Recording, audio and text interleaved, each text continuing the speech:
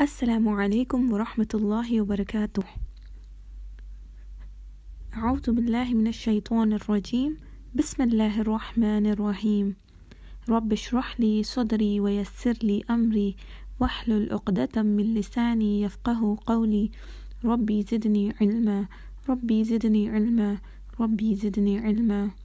اللهم فقهنا في الدين، اللهم فقهنا في الدين، اللهم فقهنا في الدين.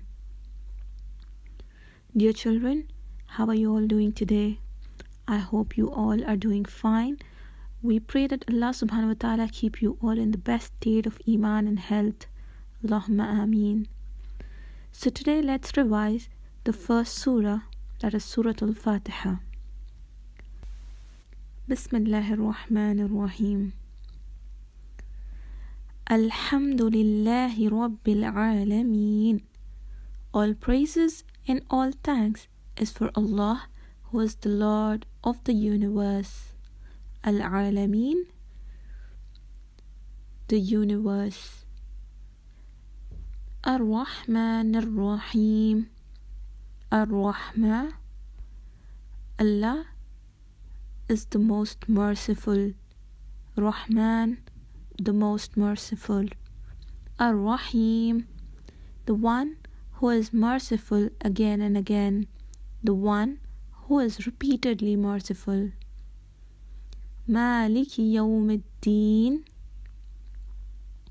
the Malik, the master of Al-Yawm, the day of judgment. The master of the day of judgment. Allah subhanahu wa ta'ala is the master of the day of judgment. Iyyaka na'budu. O Allah, you alone we worship. Wa iyyaka nasta'een, and you alone we ask for help. Ihdina as-siratal mustaqim. Ihdina, guide us. Siratal, the path. Mustaqim, the straight path. Sirat al-Mustaqim, the straight path, the path of Jannah. So we say, guide us to the straight path, which is the path of Jannah. Ihdina sirat al-Mustaqim. Sirat al-lazina an'amta alayhim. غير المغضوب عليهم ولا الضالين. The path of those you have bestowed your favors upon, and not of those who earned your anger on themselves, and not of those who got astray. Meaning, the one who forgot the straight path, nor the one who went the wrong way, who were misguided. Yes, children, in the first 3 ayah of Surah Al-Fatiha, there is a beautiful introduction of Allah subhanahu wa ta'ala, that Allah subhanahu wa ta'ala is the Lord of the worlds, the creator, the provider, the sustainer, and the giver of all the things. Allah is the giver of peace, the relaxation, the master of all things, the giver of life and death. Allah is the master of the day of judgment. And on that day, only Allah subhanahu wa ta'ala's decisions will take place as to who will go to Jannah and who will be thrown in Jahannam. And in ayah 4, Iyyaka na'budu wa iyyaka nasta'een, we pray to Allah, we say, you alone we worship, O Allah, and you alone we ask for help. This ayah tells us that the one who is our creator, our sustainer, he is the only one entitled for worship, and he alone is worthy that we ask him for help.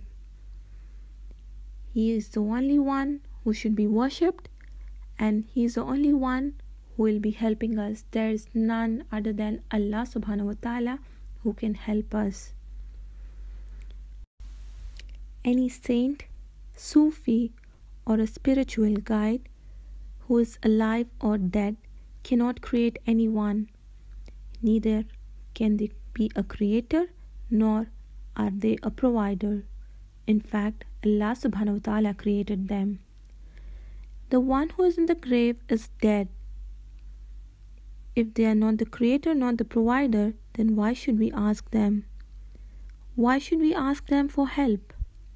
Therefore, we should not bow down or prostrate before the Sufi or Pir Faqir, that is the spiritual people.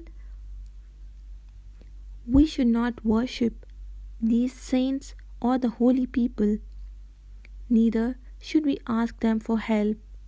Asking them for help is shirk. And the one who does shirk never goes to Jannah. I repeat, the one who does shirk never goes to Jannah. May Allah subhanahu wa ta'ala keeps us away from all kind of shirk. Allahumma ameen.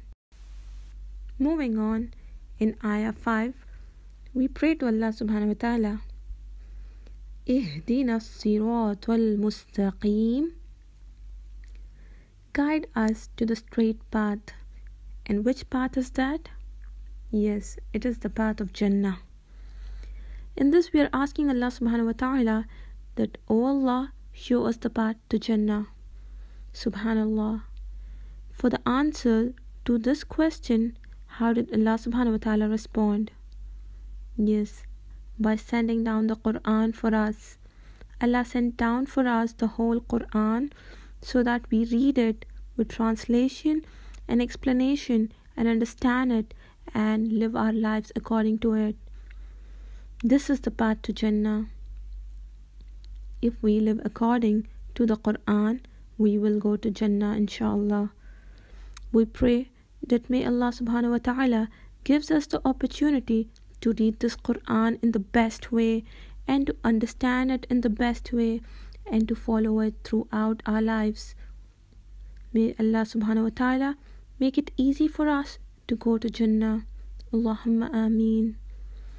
Yes, children, so the last ayah of Surah Al-Fatiha is صراط الذين أنعمت عليهم غير المغضوب عليهم ولا الضالين. O Allah, guide us to the path of those whom you have bestowed your favors upon, and not of those who earned your anger on themselves, and not of those who got astray. Meaning, the ones who forgot the straight path or the ones who went the wrong way. We pray that Allah subhanahu wa ta'ala guide us on the straight path of the prophets, the martyrs, the siddiqeen, the salihin. May Allah subhanahu wa ta'ala gives us the opportunity to be with the pious people in our lives. Allahumma ameen. So my dear children, Alhamdulillah, we have completed our surah, that is Surah Al-Fatiha.